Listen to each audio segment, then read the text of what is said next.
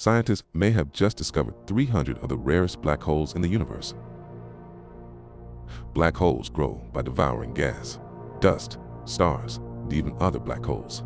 But how do they transform from small to monstrous supermassive giants? There's a missing link in this process: intermediate mass black holes. Scientists have long suspected their existence, but never found solid proof. Until now, using the Dark Energy Spectroscopic Instrument, astronomers scanned 410,000 galaxies and found something mind-blowing. When a black hole feeds, it releases immense energy, becoming what we call an active galactic nucleus. That's helped scientists detect them. But here's where things get strange.